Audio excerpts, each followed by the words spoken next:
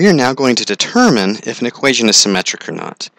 And the way that we use this is we use those definitions about y-axis has a point at xy and minus xy, the x-axis having points at xy and x minus y, and the origin having xy and minus x minus y. And so what we're going to do is we're going to take an equation such as the following: y equals 1 over x squared plus 5, and we're going to break this equation into 3 different tests. So we're going to do y-axis, then x-axis, then origin. And on the y-axis, what we do is wherever we see an x, we replace it with minus x. And then we evaluate. When I square a minus x times a minus x, a negative times a negative is a positive. So this comes out as true. I don't want to write that in red. Let's write it in green. It's true. This is symmetric over the y-axis. For the x-axis, we do the same thing, except instead of replacing the x, we replace the y. So we're going to start with a minus y. That's a change, so I want it to show up, equals 1 over x squared plus 5. Well, I can't do anything else. This is just a negative y. Since this isn't the same as this is false. It is not symmetric over the x-axis. And the origin, we replace both. So we get a minus y equals 1 over a minus x squared, and when I evaluate this, the minus y stays as a minus y, but the 1 over minus x squared plus 5 becomes x squared plus 5, because a minus x times a minus x again is an x squared. Since this is not the same as this is also false, and this is not symmetric over the origin. Well, let's look at another case. Suppose that our equation is x squared minus y squared equals 1, which is an equation we're going to deal with much later this semester. Well, again, let's break this up. Symmetric over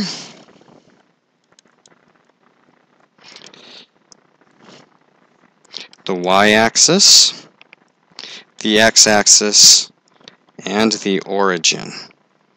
So we start with the y, and wherever we see an x, we replace it with a minus x. The y stays alone here. A negative x squared just becomes x squared minus y squared equals 1. This is true, so this is symmetric about the y-axis. For the x-axis, we do the same thing, except we replace the y.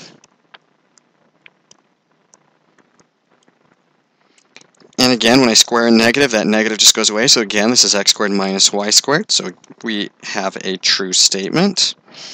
And finally, we get minus x squared minus a minus y squared equals 1. And when I square both of these, again, they both become positive, and I'm left with x squared minus y squared equals 1. So this is also true. This is symmetric over the origin. This particular equation is symmetric over all 3.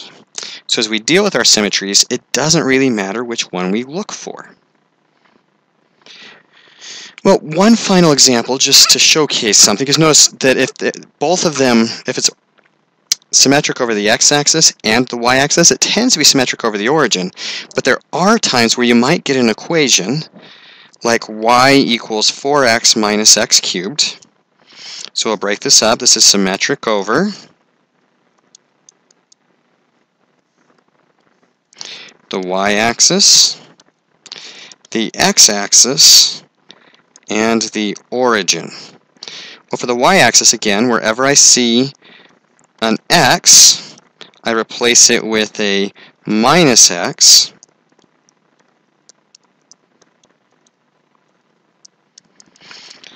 Well, 4 times minus x is a minus 4x, and a minus x cubed is a minus x cubed. Minus x cubed becomes plus x cubed.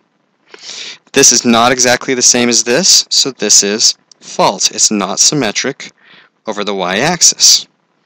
For the x-axis, we just work through the other way. We get a minus y equals 4x minus x cubed. And again, this is false. Can't do any more work on this, and it's very different than that. So this is false. It's not symmetric over the x-axis. But notice what happens if I change both of them. So we get a minus y equals 4 times a minus x minus a minus x cubed.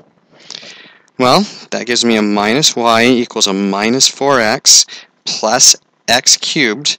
But notice this doesn't look the same as this, but I don't like this minus y. So what happens if we multiply both sides by a negative? What I do to one side, I do to the other. Well, minus a minus y is simply a y. Minus 4x, when I change its sign, becomes positive 4x, and positive x cubed times a negative is minus x cubed. And notice that this is the same as this, so this is in fact a true statement. This equation is symmetric over the x-axis.